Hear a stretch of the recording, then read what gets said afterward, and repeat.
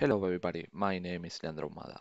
In this video we are going to talk about the firmware compatibility of the Modicon M241 and the Modicon M251. So let's go to the software. Probably when you are open the box for the M241 or M251, you probably see these images. Oops. Those images, those stickers. If you use the scan of your smartphone, you can get access to this document for more information about the compatibility.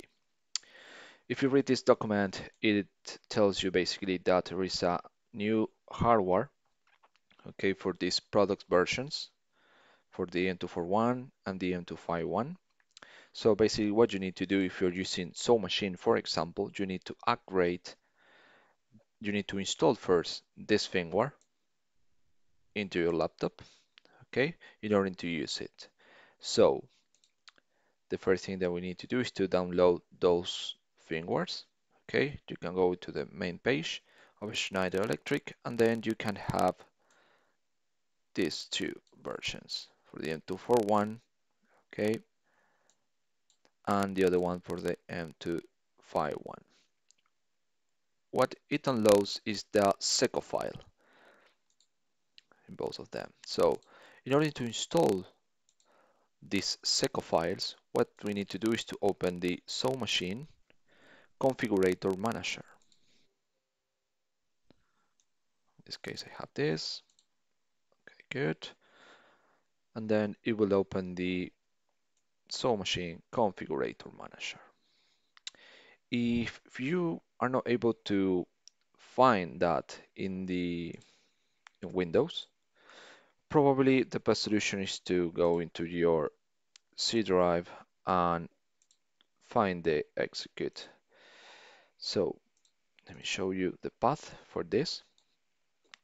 The path is Program Files, Schneider Electric, SoMachine Software, Tools, and Configurator Manager. And the file that you need to open is this one. SoMachine Configurator Manager.x. Once you open this, what you need to do is to go into Add-on Patches from File, and here you need to select the firmware that we had downloaded.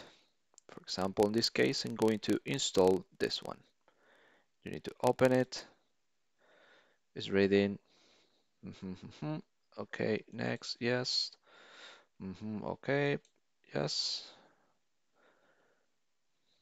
Hopefully no errors. Let's see. Installing.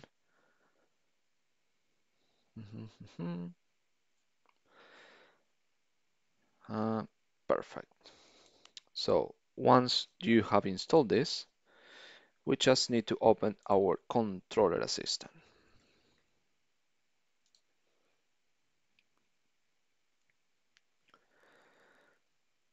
Good.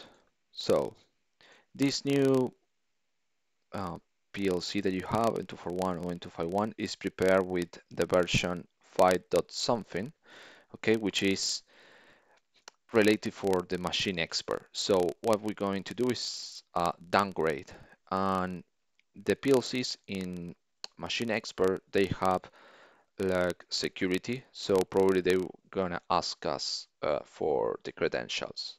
Okay, by default, if I'm not wrong, is administrator in both cases with the first letter A and capital. So let's continue with this. Update the firmware. We need to select the M251.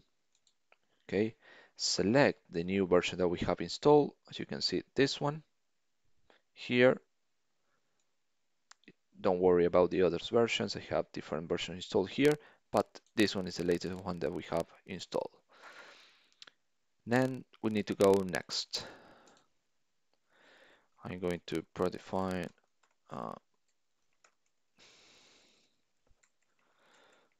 IP address. It's not mandatory, but I'm going to do it on my case. Next, Then we need to write on controller.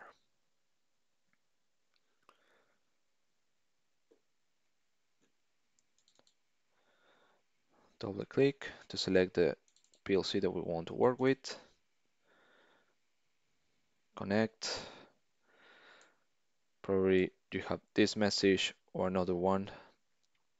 We need to reset this. Alt F.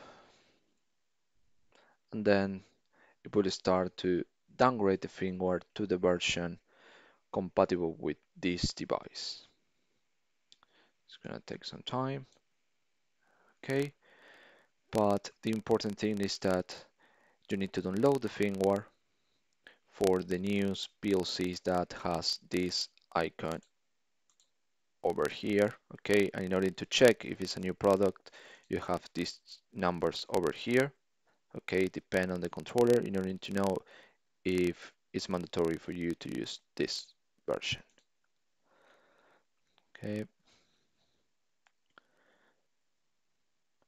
I'm going to show you how much time does it takes to downgrade the firmware in this case.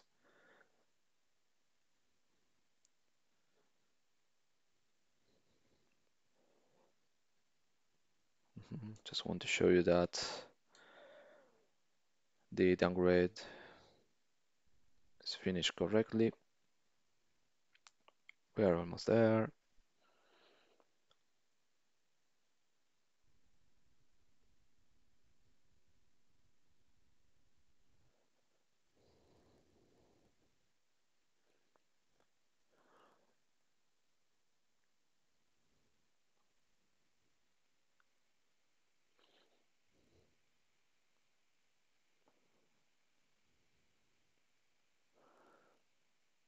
A few seconds.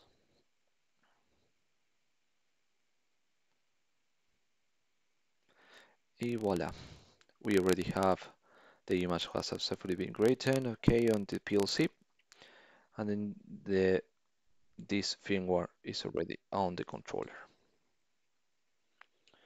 So now you know what to do in order to use this firmware when you have the compatibility check on the controller.